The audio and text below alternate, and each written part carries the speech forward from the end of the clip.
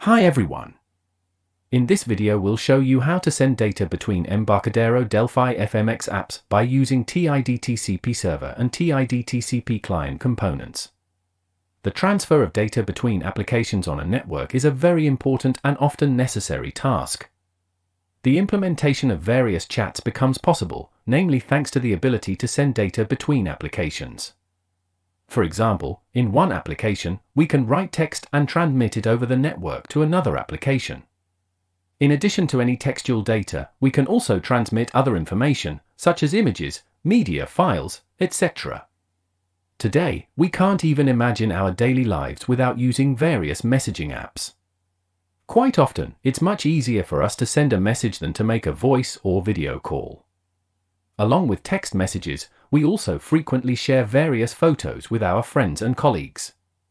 For data transmission in apps, sockets are used. They serve as interfaces and allow us to simplify the task of data transmission. To send data via sockets, we rely on special protocols for data transmission.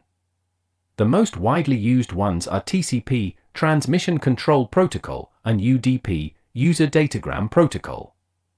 TCP ensures the reliability of data transmission over the network. Moreover, during the data transmission, the connection between the two apps is established. UDP works without establishing any connection and no data checks are performed. UDP operates faster but data delivery is not guaranteed while TCP provides this guarantee. However, in general, establishing a connection and data verification slow down the process. TCP is used for transferring documents, email messages, etc. Meanwhile, UDP is used for streaming data in video conferencing, where maximum data transmission speed is crucial, while the loss of a data segment is not critical. In such a scenario, we will simply observe temporary distortion or interruption in speech. When transferring documents, images, or other important data, it is definitely better to use the Transmission Control Protocol. We will explore the capabilities of the TIdTCPClient and TIdTCPServer components for data transmission between our Embarcadero Delphi FMX applications over the network. To do this, we will create two Embarcadero Delphi FMX applications, client and server apps. In the server app, for data reception, we will use the TIdTCPServer component under the INDI Servers tab. In the settings of the IDTCPServer 1 component, the default port property will get a value of 5000. Also, we will set the value of the active property to true.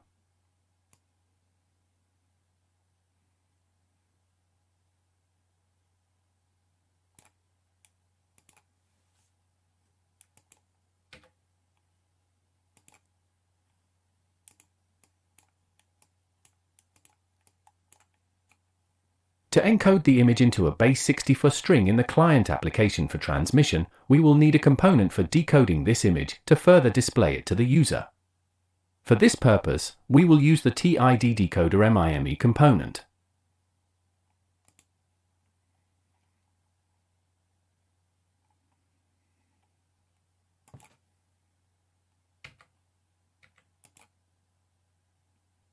To display the text message from the client application, we will use the TMemo component.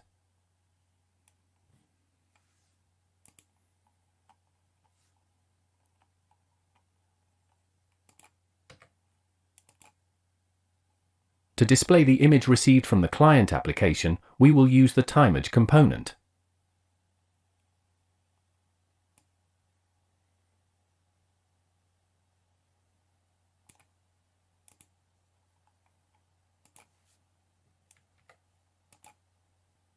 In the client application, we will use the TIdTCPClient component, the INDI Clients tab, for data transmission.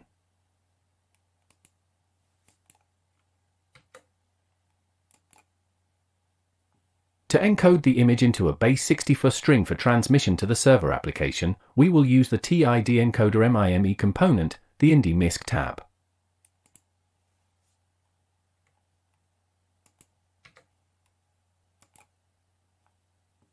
To input the IP address of the host where the server application will run, the port number, in our case, it will be 5000, and the name of the transmitted image file, we will use the TEdit components.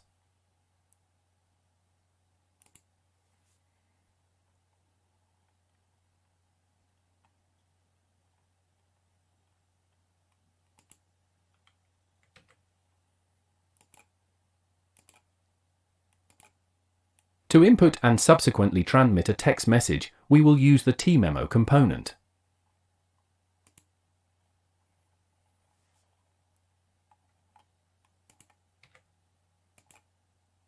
The transmission of a message with an image will be implemented in the send button handler. Both the client and server applications can run on different platforms, Windows, Android, etc. When running the client application on Android, it is necessary to set the user's permissions for accessing the internet and for reading and writing to external storage, write external storage. It is necessary because we will load the image file from the Documents folder of the Android device for further transmission to the server application. When running the server application on Android, only permission for accessing the internet is required.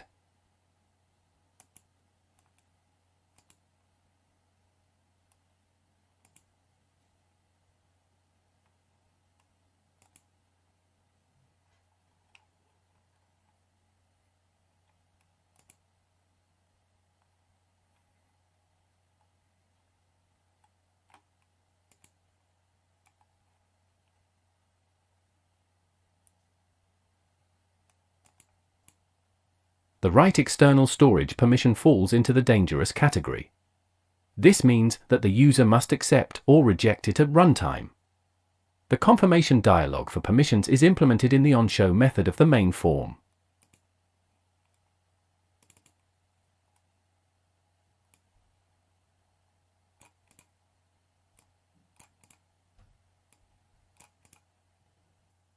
For the proper functioning of the permission request dialog in runtime mode, you will need to include the System Permissions library and several other platform-specific libraries for Android.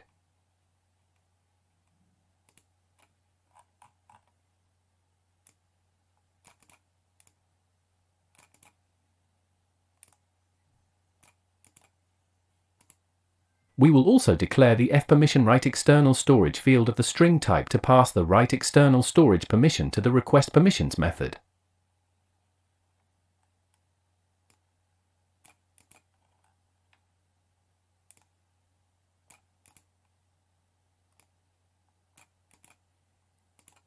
To store the path to our image file, we will declare a string field fImageFile path.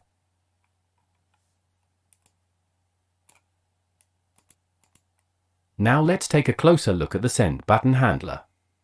We will select the path to the image file depending on the platform. In the case of Windows and Android, this will be the Documents folder. We will read the file name with its extension from the TIdit input field.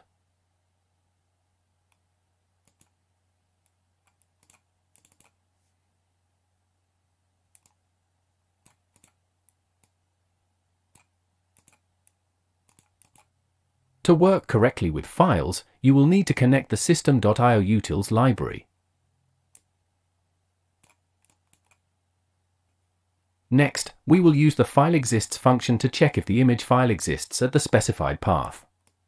If it doesn't exist, we will need to exit the handler.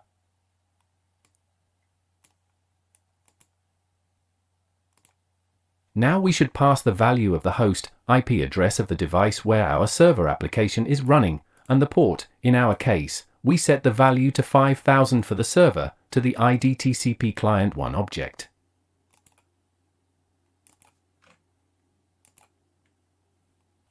Next, we will establish a TCP connection TIdTCPClient1.connect. Additionally, we will need to check whether a connection has already been established. If it has, we will disconnect it TIdTCPClient1.disconnect. We will need to load our image into a memrystream object, the tMemrystream class, as a stream of bytes with the loadFromFile method. Then, we will encode the image in the tMemrystream format into a base64 string, the IDEncoder MIME1.encode method. The base64 encoded image will be stored in a stringstream object of the tStringStream class. Next, we will construct a JSON object that contains the text message and the image encoded in base64. We will use an object JObj of the TJSON object class for this purpose. We also should pass parameters such as image_encoded and message. Data transmission to the server application should be performed using the IDTCPClient1.socket.writeLN JObj.toJSON method. To prevent blocking the main application thread during network data transmission, we will use TTaskRun. After successfully transmitting the data, we will disconnect the TCP connection and release resources.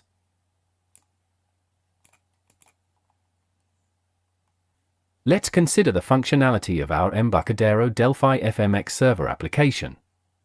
Receiving and displaying the data sent by our client application, text message and image, will be handled in the TIdTCPServer 1 on execute event handler.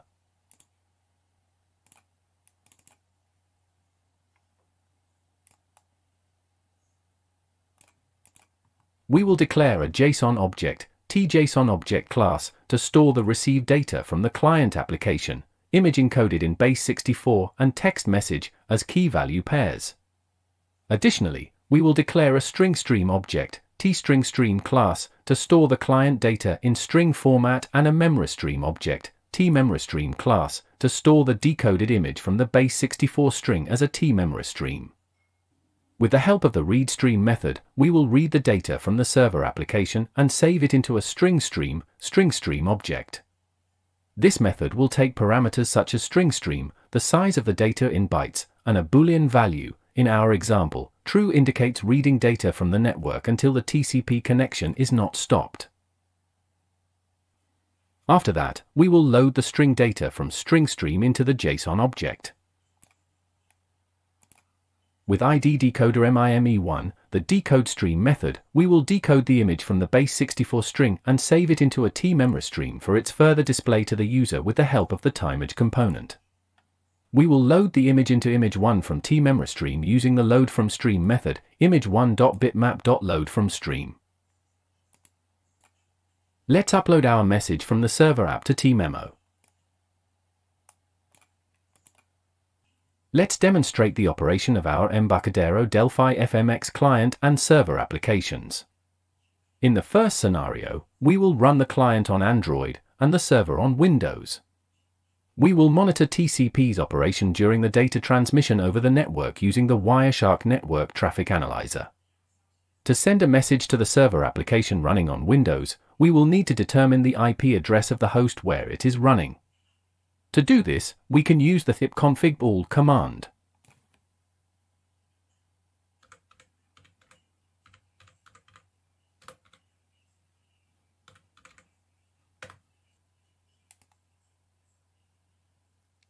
The port value for the server was previously set to 5000. In the interface of the client application on Android, we will input the IP address value, which is 192.168.0.100 in our case. The port value is 5000. The corresponding image name, located in the Documents folder of the external memory on our Android device. We also should input a text message.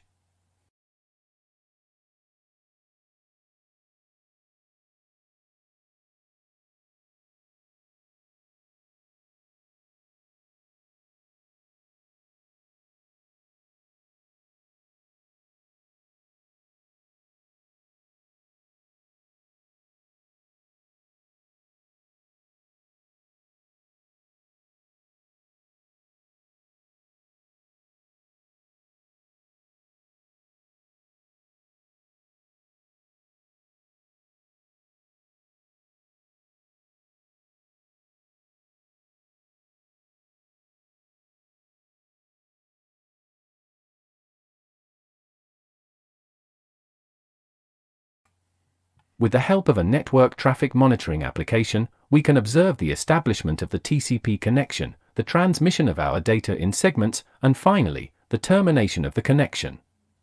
To monitor the necessary data, we will apply a filter TCP.port == 5000. This way, we will monitor TCP's activity and the connection using port 5000.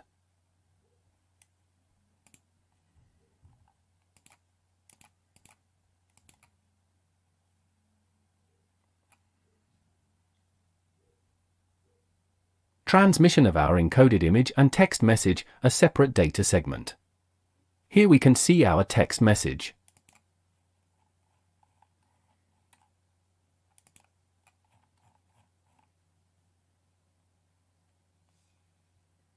After the data is successfully transmitted, the connection is terminated.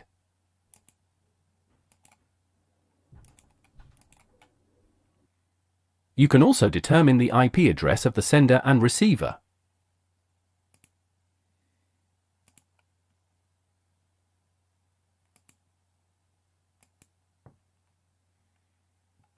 And the most interesting part here is the interface of the server application with the received image and message from the client. Now let's run the client application on the Windows platform and the server application on Android. To connect, we need the IP address of the host, in this case, the mobile device. Using Wireshark, we have already determined the sender's IP address, 192.168.0.104. However, we will also check it in the smartphone settings for confirmation. Now let's send an image in the document folder to the server app over the network.